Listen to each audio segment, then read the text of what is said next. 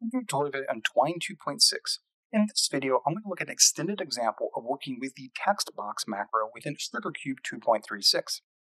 So as we've now learned, if we want to get reader input, we can use either the text box for short words or phrases, or text area for longer sections of text in SugarCube. This allows us to immediately get text and then use it as part of variables within SugarCube. So let's look at an example of how that might work. So we previously seen in the keys and doors example that I've revisited multiple times in this extended video series, how we can use variables for keys and then unlock doors by using the if macro with them.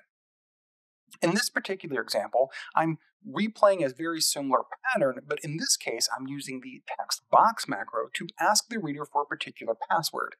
However, as we saw with keys and doors, we don't want to prompt them for their interaction until they've already gotten the information.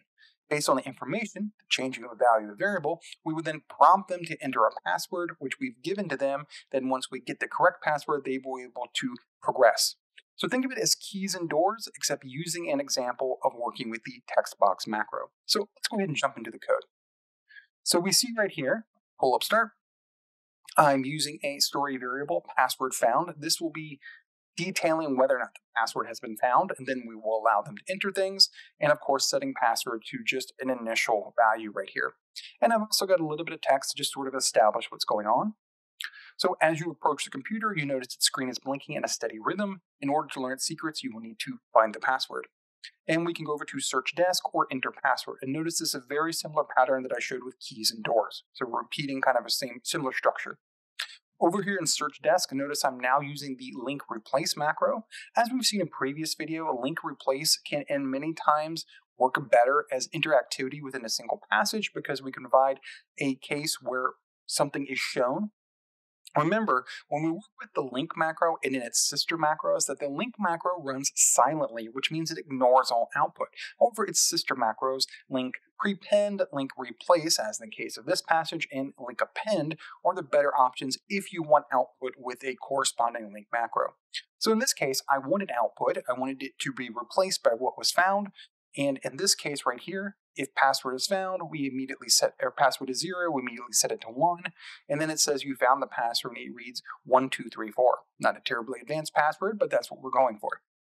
And so then once password found is 1, we move over to enter a password. Once this is true up here, then they will be able to enter a password using the text box. Remember again, in double quotation marks, I have the story variable that I want the value to be in. In this case, I have right here the empty initial value, and then I'm using the kind of optional or alternative rules with TextBox in that once the reader presses enter and they type in that password, I want it to go to another passage. And in this case, the other passage to go to is check password. So enter password and check password are connected through the TextBox macro, but again, we don't see a visual connection in Twine because there is no explicit link between them. Otherwise, right here, if password found is 0, which means the reader has not found the password yet, it says you do not know the password yet and sends us back to search desk. So let's see this all in practice and then talk about it. So we have the initial setup, some little bit of exposition, just to get a reader some idea of what they're doing and possibly why they're doing it. And we have our two corresponding options. So let's go ahead and enter a password. I don't know the password yet. Again, keeping track of knowledge. We search the desk. Okay, well, possibly we can look through the top drawer. We can enter a password since it's right back here. Notice this is the exact same pattern I shows in keys and doors. Look through the top drawer. We found the password reads 1234.